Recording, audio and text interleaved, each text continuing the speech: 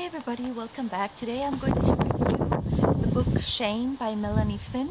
Really quickly, for any one of you who's visually impaired, I am sitting in a garden with lots of green behind me, a little green apple tree. I'm a white middle-aged woman with curly brown hair, glasses, and I'm wearing a black top. Now let's get into the video. So Shame is written by Melanie Finn, who's also written the book in 2004 called Away From You, and this book is one of the most interesting reads I've had in the past times, and I'm going to give you 3 points of why I liked it.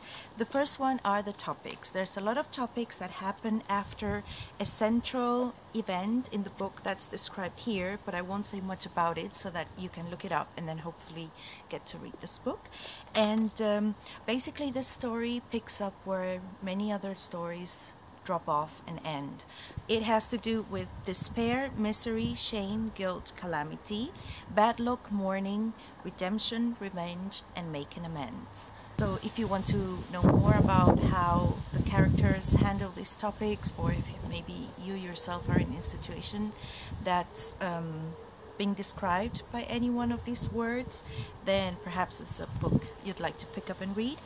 Point number 2 is the genre of the book. I would say it's a thriller, but it's also a postmodern novel, so it's a very interesting combination of the two. And what I also liked is that on the whole it's like an homage to the old colonial cities of Tanzania.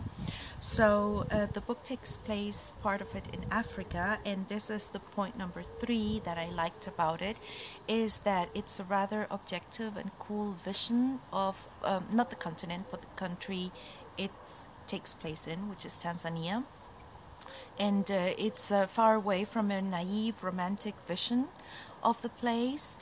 So because the vision of Tanzania is quite objective and cool, it makes it less likely to become a demonization if there happens to be a disappointment of that vision. So all in all, I found it a very balanced view of the places it takes place in Africa, which made it a very likable book for me. So I hope I got you interested in this book. Again, it's Shame from Melanie Finn. I picked it up at my local library, so it's in this plastic cover. It's not very long, it's got about 300 pages, and once you get caught up in the book, it's a very quick read. So I hope you enjoyed, and see you next time. Bye.